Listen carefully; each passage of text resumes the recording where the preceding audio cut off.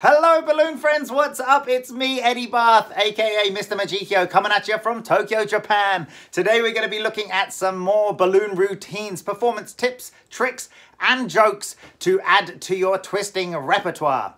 Now, when I'm twisting at a kid's birthday party, I like to make something really big and complicated for the birthday kid, and then many other small things for all of the other guests that are there. The problem is with all of the smaller things, usually there just turns out to be a huge queue of kids waiting. And after like 3 or 4 kids, everyone is actually getting a little bit bored. So what I do is I throw in some of these little performance routines every 3rd or 4th balloon child. Today's routine is called the Edamame routine.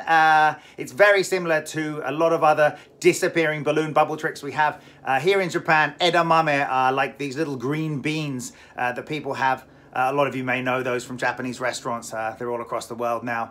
Right, without further ado, let's get into the Edamame trick. All right, guys, who wants to see a magic trick? Me!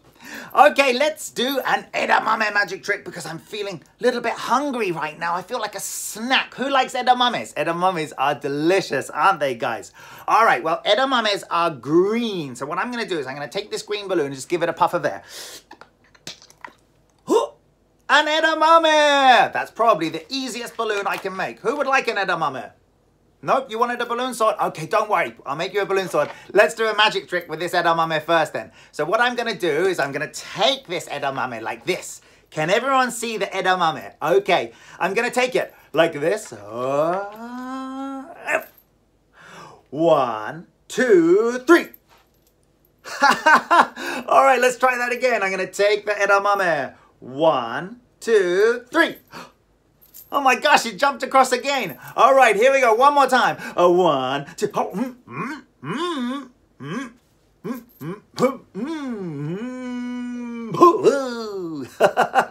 Whoa, that was delicious. Let's try a whole.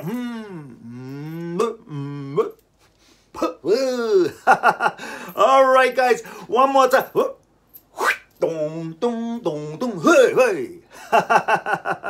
The edamame trick. All right, guys. Only joking. Who wants a balloon sword? All right, guys. That's the edamame routine. Let's get in how to do it.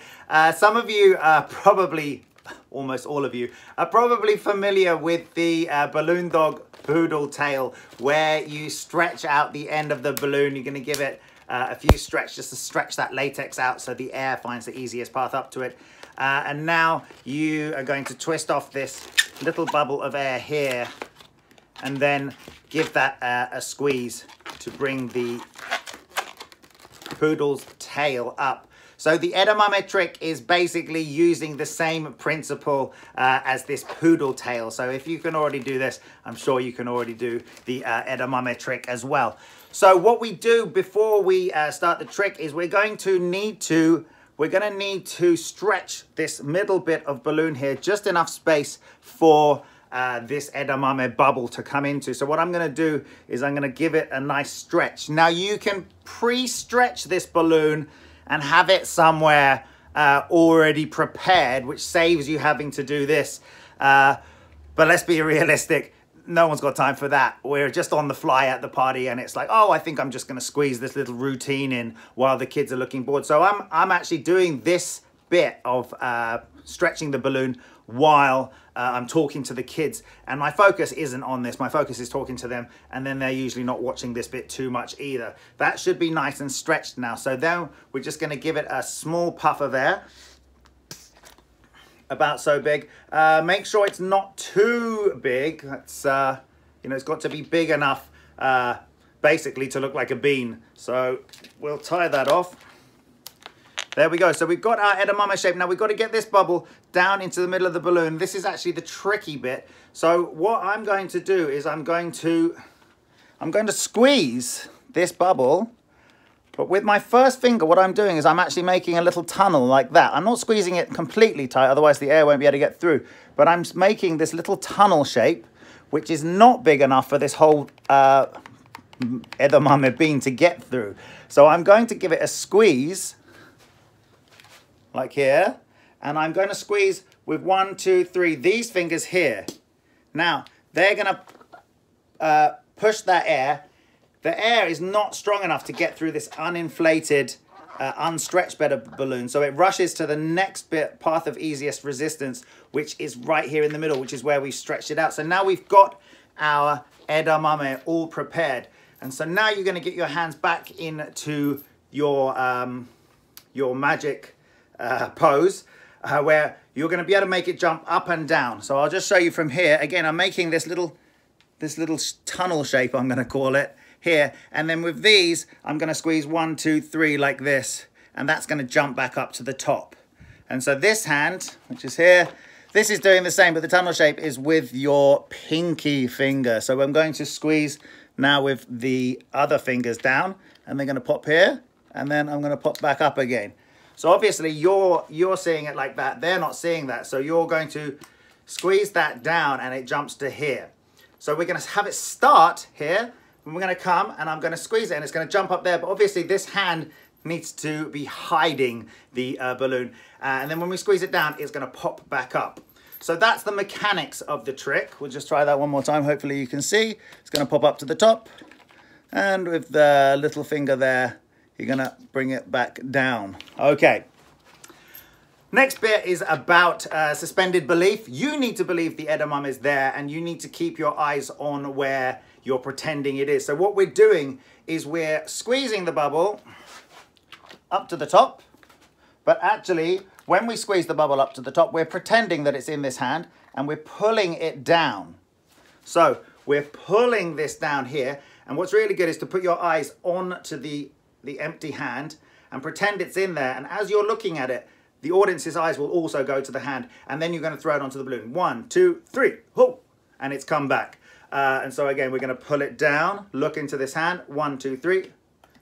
So that essentially is the trick. And then after that, you can do a number of routines with it. Again, you have the rule of 3s. You can do it twice. The third time's going to be a bit boring, so you try and embellish it. So we're doing it once, twice. Third time, we need to do something different. So we're going to pretend to put the edamame into our mouth. And then we're going to take our tongue and just poke your tongue out the side of your mouth there. This edamame trick's fantastic to teach younger kids a magic trick, because they're all just about able to do it. It's hilarious actually with kindergarten kids, because they actually probably find doing the tongue bit more tricky, because they go, and as an adult, I'm sure you guys can do that. You're just going to poke your tongue out, and then you pat your tongue, and it's going to bounce onto the other side. So it's, and then you blow it out. So again, you can do that twice. And then the third time, let's do something else more interesting. That time, you're going to throw it in the air. You're going to catch it, throw it in the air. You catch it again. Third time, do something different. This time, I like to pretend it's bouncing. So I take it off. I throw it, bong, bong, bong, bong, bong, and then I pretend to catch it.